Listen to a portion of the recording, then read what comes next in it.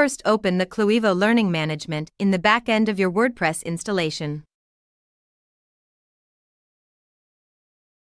Now give your new learning structure a name and finish the step with the Save button.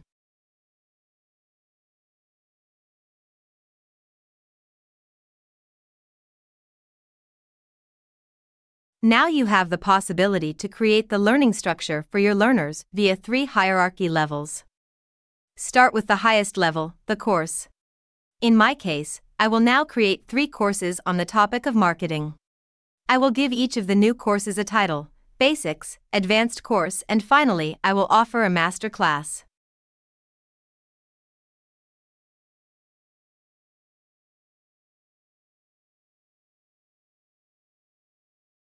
In the second step, I go 1 hierarchy level lower. To do this, I create 2 chapters in the first course, Basics, with the title Lesson 1 and Lesson 2.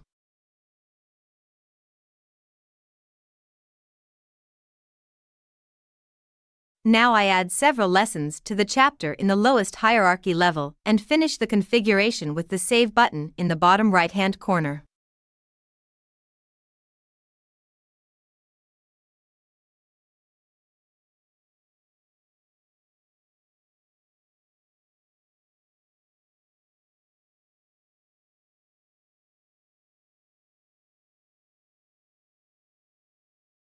For you as a hint, the different hierarchy levels are color-coded here and are displayed by mouse over at the right end of the respective section.